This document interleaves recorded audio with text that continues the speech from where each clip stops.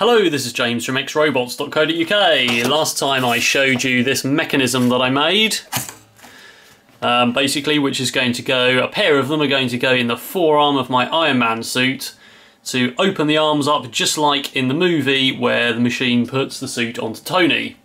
So I now have a pair of these printed, which I've printed in what is apparently silver ABS plastic on my Lulzbot AO101 3D printer.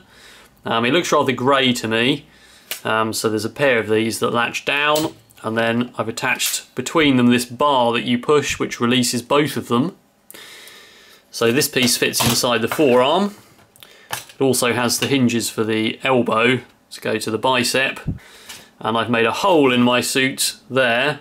This is basically white plastic with grey primer, so I've done a bit of clean up there, which is why there's some white, but essentially that grey thing is the lever, which when these are fixed in properly and you push the lever, that should release both sides, and then the top of the suit piece here will flip up.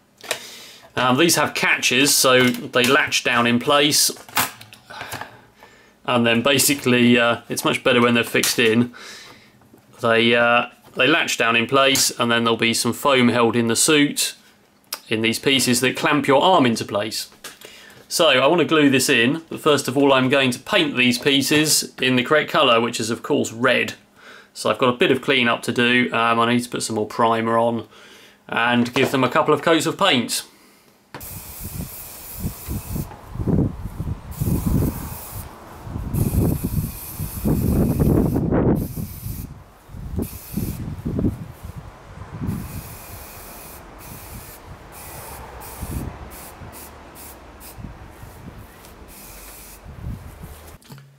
Alright, so I've thrown some paint at it. It's not too bad. I've now got the mechanism fitted, so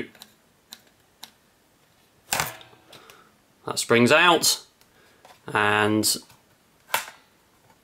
should clip back into place. So now I just need to glue the top on, and then that's it really. We just need the foam and it should be ready to wear. Right, here it is. I've got both halves together. I've got the mechanism attached to both of them. If I push the lever inside, up it pops.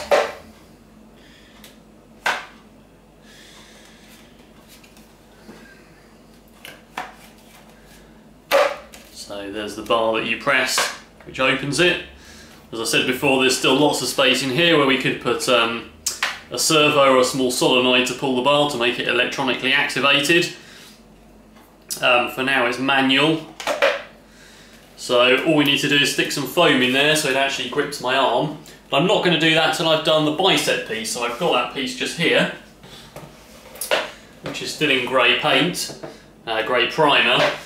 So at the moment there's kind of this makeshift thing which is made of some, it's kind of a fibre board which I need to tear out basically and make a 3D printed hinge. So that part fits neatly on there. And I also need to make some sort of button piece to go on the outside, which I'll probably also 3D print. And once this whole arm fits me properly and I can sort out exactly where the pieces are placed, how they hinge together, then I'll sort out the foam in here, which is going to support the whole arm.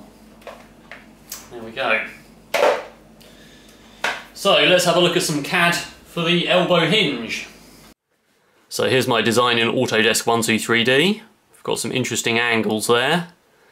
And I shall print those out, and the reasons for those angles will become apparent when I attach them to the bicep.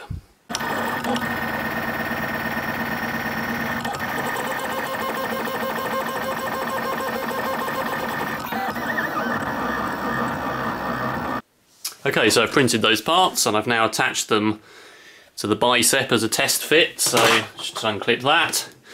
So I've got a pair of them which are obviously opposites. Just clean the top surface off with a file there. We've got a couple of interesting angles there, so they fit perfectly to the rather strange shape of the bottom of the bicep. So let me just clip that back on.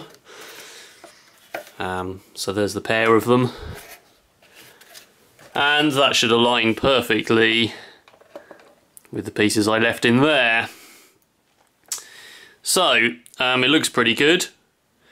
I basically need to paint this bicep up, and then I need to glue those in, and I've left pilot holes in them where I'm going to put a screw surrounded by washers which will fit exactly into there. So that's the end of this video. Next time hopefully I'll have the bicep painted up. I need to do the other arm as well. So far I've only done one forearm.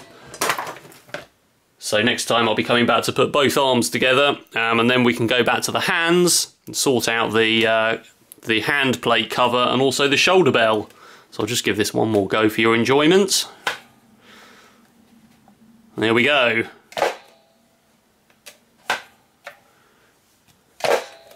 See you next time.